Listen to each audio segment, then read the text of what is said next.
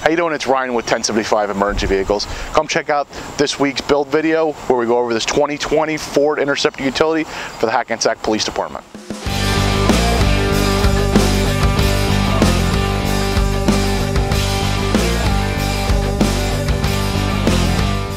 So taking a look at this 2020 Ford Interceptor Utility for the Hackensack Police Department.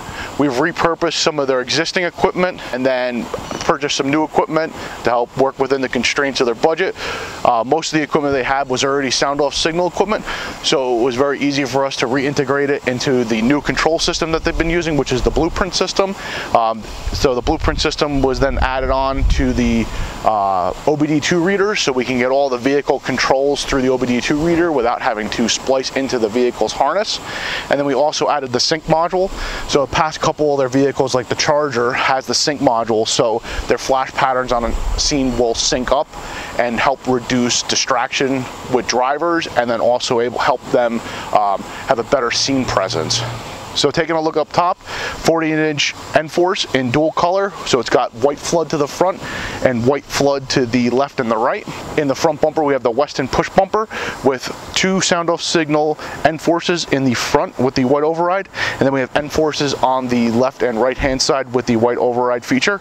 On the top, we've mounted the sound-off 100N speakers. They have dual tone capabilities. We have the Ford factory fog light option in red and blue. And then what we've done is we've been able to tie this into the Blueprint system to give them the vehicle sync function.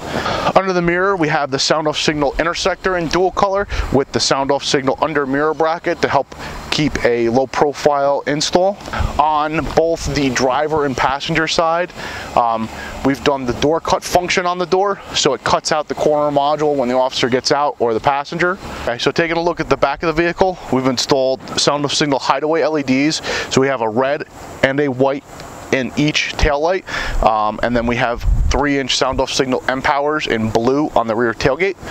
One thing that you'll notice with the back is what we've done is when the hatch opens, it shuts off the rear modules so they're not shining up into the air. In the back, we've built an organizer for them that will house all their gear, so their road flares, throw ropes, anything else that they may carry. And then you can see the Weston rear partition. And then behind that, because this is permanently mounted for safety, they have a locking electronics compartment in the back. So that's where all their modem, their DVR, the Blueprint controller are all mounted back there, and they're able to secure it. Prisoner containment area, we have Weston window guards, Weston door panels, and then we also have a Weston front partition and prisoner transport seat with the center out seat belt. So what this allows them to do is to load a prisoner in. The seat belt's already prepped for them, and all they have to do is just click it into place here. So taking a look at the console, we have their supplied docking station for their computer mount that ties into the Hint console. This is specifically for the Interceptor Utility. And then we have our Blueprint controller with our Motorola radio installed. We have the Hint armrest. One thing that you'll notice with the control panel is that they've always had the buttons programmed to turn on, so they can turn them off if they so wish for certain functions. So with that being said, they can turn those off. So like they have the cruise come on and slide 1, which they can shut off if they wish.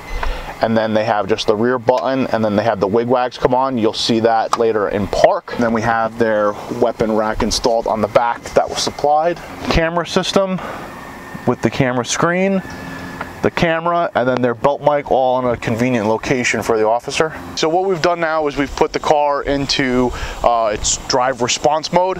You can see that we've added some white to the light bar and changed the flash pattern, and we've activated the headlight flasher. White tends to be a little bit more distracting for people at night. So what we do is we kill that automatically in park, and then we also kill the siren so that if they're pulling up on a call and the siren's active, that's one less thing for them to have to worry about. Thanks for checking out our video today. If you like it, please comment, subscribe, ask us questions. We're here to answer any questions you may have. Give us a call. We'd love to help you build your next vehicle.